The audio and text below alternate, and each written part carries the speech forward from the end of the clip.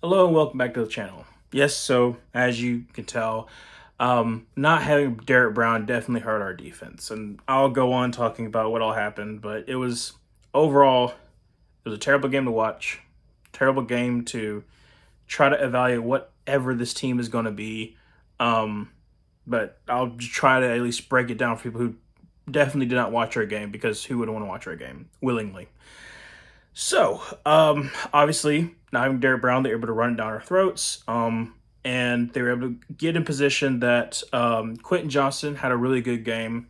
Came out of the release really well, burnt J.C. Horn, and went up 6-0. But they missed extra points. Hey, that's something positive. Not nothing that we did, but, they still, missed the extra point. And then throughout that first part of that first quarter, like, our defense is trying to keep us in the game, but our offense is going three and out. And that first 3 and out, honestly, on third down, like, Bryce did a good, he made a good pass. Just unfortunate, it was a good defensive play. It was only one of a few of actually decent throws that Bryce had today. And I'll talk more about it as the video progresses, but it was not a good day for our offense outside of, like, we had a pretty decent running game. Anyways, it's still kind of frustrating. So, obviously, we, after that first 3 and out, punt the ball away, and then J.C. Horn comes in, comes in clutch. Great interception that he had. Pressure was coming from Clowney, and he was able to, J.C. Horn able to redeem himself, sets us up nicely on the Charger side, and hey, we're only down 6-0, so we can still make this, like, you can either score a touchdown, you can score a field goal, you can make it closer. And unfortunately, nothing happens because, like I said, it's 3 and out for our offense, so pretty much the whole entire first half. And on that third down, Bryce, he was able to escape pressure. Good on him. Like, he recognized the pressure was coming and he was able to escape. But then when it's time to throw it away and not take a big hit, he didn't do it. And unfortunately, they put us in a punt range. So turnover, did nothing with it. And then also there was a penalty that kind of backed it up. So it was like, it was very, very, very messy first quarter.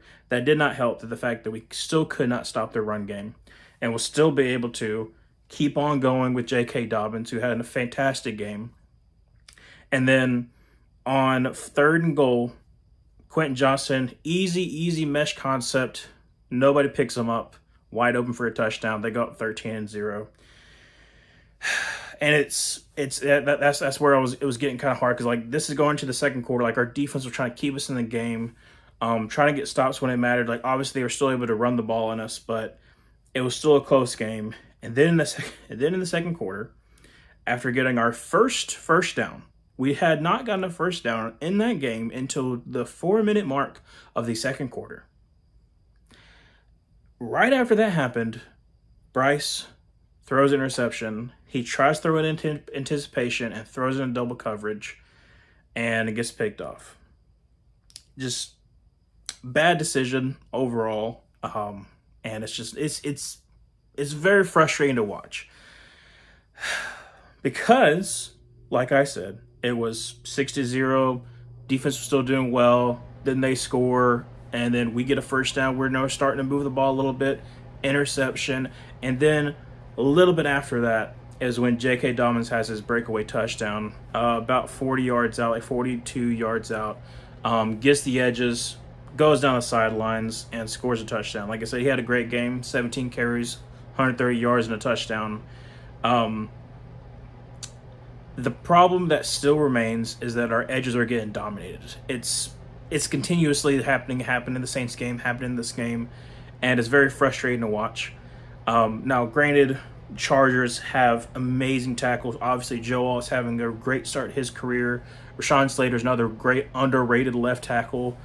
And so it's somewhat understandable, but it's still frustrating to watch. So obviously it is 20-0, and it's going in overtime. Looks absolutely horrible. Fans in the stands are calling for Andy Dalton. It's you're seeing paper bags over people's faces. It's demoralizing not only watching the game but also seeing how the crowd is interacting with the game. It's like completely silent. There's no one really screaming at the game. If anything, they're screaming against the Panthers. It's frustrating to see as a fan base. And so you're hoping that we go for the next step forward. Come out in the second half, you start with the ball, actually start moving the ball. We actually, are able to run the ball, establish a run game. Bryce makes a great pass, but like I said, it's not one of the few ones that he's made. And then unfortunately, it kind of stalls out in the red zone. Basically, we were headed to a field goal because even though Bryce Young did a good job checking the protection, changed it because they were bringing a blitz, he was still late on a comeback route. A little bit of a tug here and there, but it's nothing that really would have been a substantial to call a penalty on. So we had a settle for a field goal. So still 23, still 3 possession game, but at least, there's something positive. We moved something in the right direction. Unfortunately, that was it. That was the only positive thing that we were able to see from the offensive side of the ball the whole entire game. Was coming out of the second half and that first, the first little bit, basically all the scripted plays you have to come out in the second half. That's all it was. It was really bad. And then it didn't, help that because we don't have Derrick Brown, because our run defense wasn't good last year, kind of carries over into this year, we couldn't stop them. And they were able to drive down the field, and they were able to kick a field goal. So now it's 23-3. And so it's still, still a 3-score game, down by 20 points. But, maybe we can still do something. We had a positive drive. We can still make this work. And unfortunately, no, we can't. It was starting to get frustrated. We just kept on punting because literally by this time, I think it was like Johnny Hicker's like 6th punt because we couldn't get anything going on offense. So not only that, but then you get a turnover because yes, the Chargers are driving down the field, but we applied pressure. We finally got a sack. We were able to make Herbert fumble, and we get the ball back in. Like, okay, something in the right direction. We got a turnover. We got a second turnover. Let's do something with it. 3 and out, punt. 2 times we got turnovers, and each time we had a 3 and out, not showing really any life. It's either running it up the gut or it's, quick passes or stuff like that. So there's no deep shots or nothing kind of stretch of this defense. I mean, everyone is not afraid that he's going to throw it deep. And it's frustrating to watch. Because I know that Bryce, yes, obviously Bryce has to put a lot more into his body to throw it deeper, but he can throw it deeper and he can throw it with touch. But he hasn't shown it this year, and it's very frustrating because you saw it somewhat last year. So the things that I thought that Dave Canales would put into the system, as far as we're establishing a run game, it's working, but we're not doing any playoff action, there's some play action, deep shots, or even just dumps off. We had a little bit of that in the game plan, but that never was a major component of what we were doing as a team, and it was very frustrating to watch. So, like I said, didn't do anything after that second turnover. Chargers drive down the field again, kick another field goal. It's 26-3. It's over by this point, and the boos start coming into the stadium. Like I said, they were already calling for Andy Dalton. Fans are already leaving the stands. It's demoralizing to watch. Obviously, everyone around the league is talking about how bad we are and how cheap the tickets are going for. And I don't. It's not Panthers' fault. It's not the fans' fault that the thing that's happening on the field is not good. The defense is trying its hardest, but if you're on the field for over 35 to 40 minutes, it's pretty demoralizing for your defense. And honestly, Justin Herbert didn't have the best game, but he didn't have to because they were able to run the ball. They had over 200 rushing yards against us. Not having Derrick Brown is obviously going to be a big problem throughout the rest of the season, but this is horrible to watch. It's frustrating because I know we can be better and we're not being better, and some of the schemes on offense is looking abhorrent. Bryce obviously isn't playing well. But like, you know, if you're a Panthers fan, you know that there is some good in Bryce, but it's not being shown. And there's a lot of problems that are being shown on offense as far as we're not executing. We're not executing the game plan, whether it be like sometimes, especially the tackles. Icky had a pretty bad game too. He had a holding that backed us up again. He had a face mask that had us backed up again. That's another thing too. Penalties were awful this game. There were so many times we either got to stop or something like that, but then penalties just kept the drive going along. Like dumb ones, like there was two, like, you know, hands to the face penalties. Hands to the face is one of the stupid penalties that it's all on you, because there's no reason for you to go up high like that and to continue to go up high. My main problem that I had was that in the last part of the game, just to try to show anything at all in offense, the final stat line for Bryce is 18 for 26 for 84 yards and an interception. 26 attempts, 84 yards.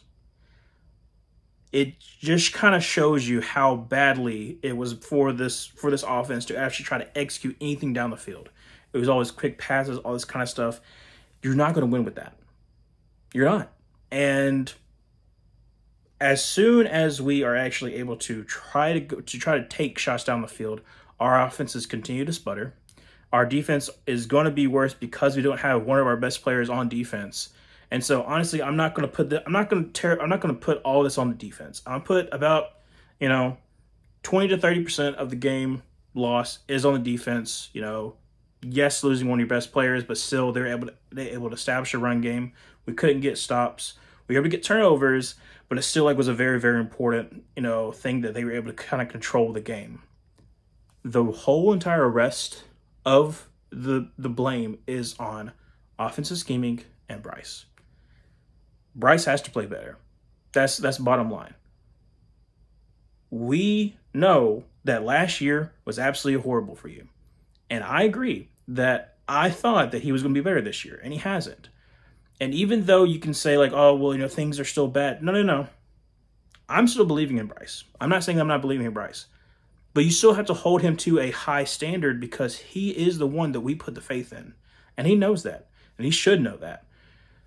So anyone who's still, not saying that Bryce is still a problem, he is still a big problem. And he has to deliver.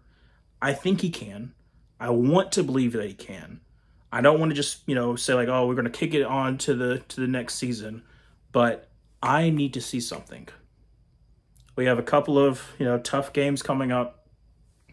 I need to see something from Bryce to at least be happy about the season. I know things are not going the way that we were at least hoping. I kind of expected this to go on like a slow stretch, but this is really hard to watch. And it's hard to watch for a lot of Panthers fans. Everyone around the league thinks we're a laughingstock. Maybe we are. Maybe we'll continue to be. I don't know. I just want to see some kind of improvement over these next couple of games to give me some kind of faith that we're moving in the right direction. But right now, I'm not seeing it. I'm very frustrated, as all Panthers fans should be. Just show us something. And that's going to be it for the video.